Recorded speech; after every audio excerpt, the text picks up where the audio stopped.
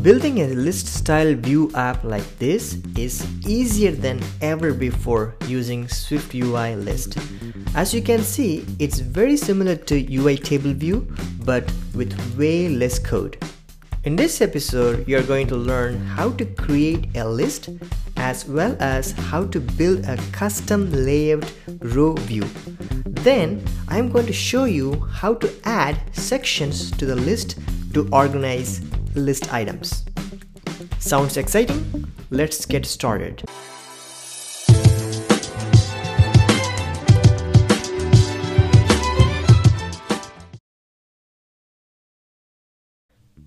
The first step is to create a SwiftUI project.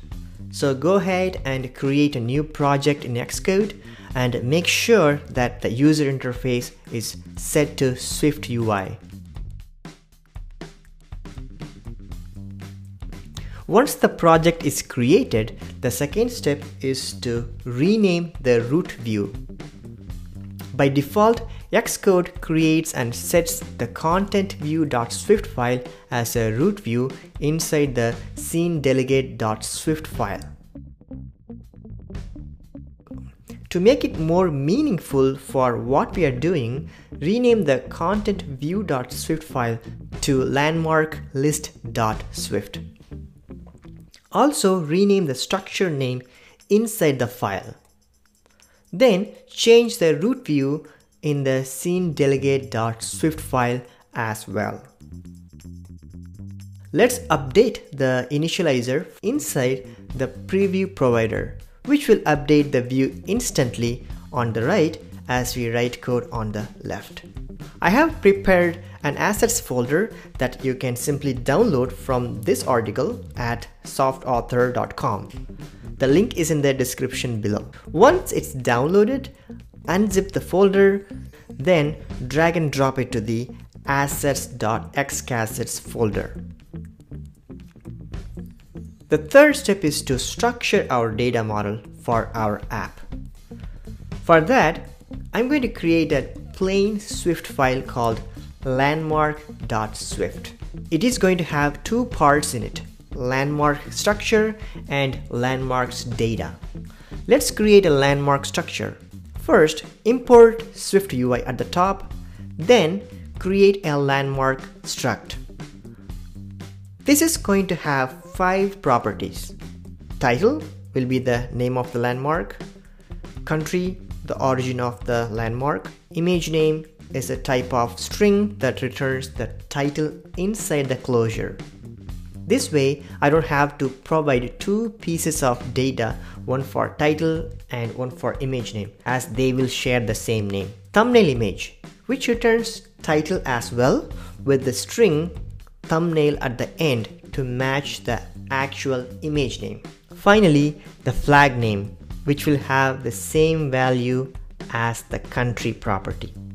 And the second part of the landmark.swift file is the actual data to build this app.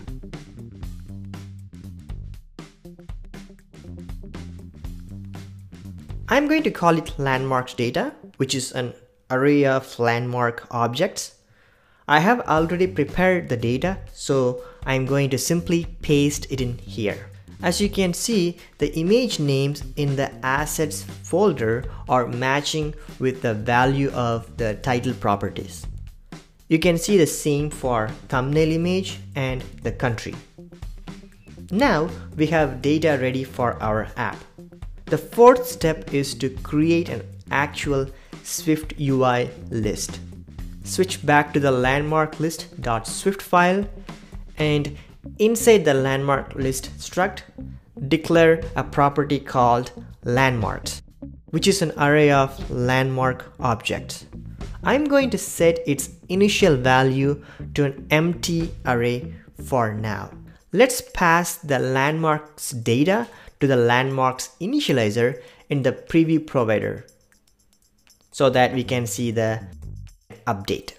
Passing data in here will only update on the preview provider. If you want to see the actual view on the simulator, you will need to assign landmarks data to the landmarks property inside the landmark list struct like this. Inside the body property, define a list view using list initializer and pass landmarks to it as a parameter. Then create a closure with a parameter called landmark, which will have a landmark object on each iteration. Then show the title by initializing the text structure, passing the value of landmark.title to it, which will be added to the row view of the list. Let's preview it, and we got an error. The error says initializer init requires the landmark conform to identifiable. So what this means is when using a structure inside a list, it must conform to identifiable protocol, and the ID property must be added to it. The identifiable protocol is telling the list to identify each row uniquely using the ID property. So add identifiable text to the landmark structure type, conforming to the identifiable protocol, and define a property called ID with the value of UUID, like so.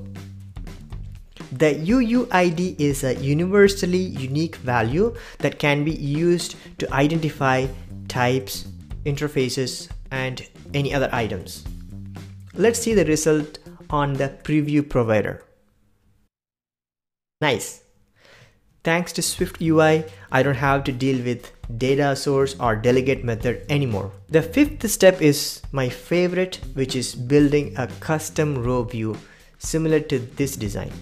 It has the thumbnail image on the left, then the title and subtitle, one below the other, then the country icon image on the right. Let's take a look at the skeleton to see how we will build this layout. As you can see, there are two types of SwiftUI structures that we can use to build this design. The first type, generic structures, which are the invisible containers such as hstack, vstack, spacer, group, and so on, and they are used for arranging view structures, which are the ones that are visible on the screen such as text, image, and so on. As you can see, hstack will be a wrapper container for a row view. Basically, it will arrange its children in a horizontal line. So let's create an hstack structure and put the thumbnail image inside. Add an image initializer, passing the value to it called landmark.thumbnail. And you can see the thumbnail images appear in the list. Nice. Next, let's add the title and subtitle, one below the other. To do that, I will need to wrap two text views inside vstack, which will arrange its children vertically. So after the image, define vstack, which is very similar to hstack. Inside it, define two text views for title and subtitle, passing landmark.title and landmark.country as parameters. Then define another image for country outside of the vstack, passing landmark.country as a parameter. To move the country icon to the right, I'm going to use something called spacer, which is an invisible container that will push any view declared after it to the right if it's in the horizontal stack, or to the bottom if it's in the vertical stack. I want to push the country image icon to the right, so I'm going to add the spacer structure above the country image. As you can see, the layout on the preview provider works magically at this point. This is so cool that I don't have to deal with auto layout anymore. The sixth step is to style the row view items using modifiers. One or more modifiers can be chained to any view structure to get a different version of the original value. As you can see, the title and subtitle are not aligned to the left. To do that, pass an alignment parameter to the vStack initializer with a value of .leading, which will make all its children move to the left edge. Then I'm going to make the title bold by adding bold modifier at the end. Similarly, let's change the text color of the country to gray. So dot foreground color, opening closing parenthesis, and pass dot gray like so. Also add rounded corners to the thumbnail image using the corner radius modifier with a value of 8 like this. And it's looking great. The next step is to add section heads to the list. As you can see, the landmark items in the list are in the combination of hills and castles. Let's organize them by their categories, which will be the section heads. So changing the data structure will be the first step to accommodate adding a section header to the list.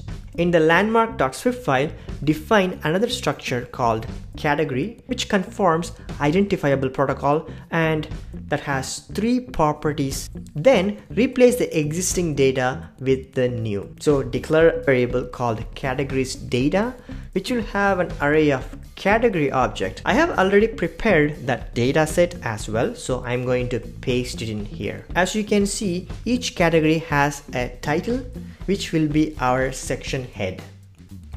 Using the combination of nested for each with section structure, we can create a list view with section heads very quickly. Switch back to the landmark list.swift file, then replace to categories data in the preview provider and change the landmarks property to categories and change the type to category as well. Comment the existing code inside the body property, then create a list like so. This time I'm going to use for each structure to iterate over the categories data. Then define the section initializer with the header parameter with the value of category.title. Inside the closure, let's create another for each loop by passing category.landmarks as a parameter. Now we have a landmark object. So I'm going to copy the existing code from starting each tag to ending and paste it in here. Now we have the list items organized by section heads. Nice. If you find this video helpful, please consider subscribing to this channel for more videos like this. Thank you for watching. I will see you in the next video.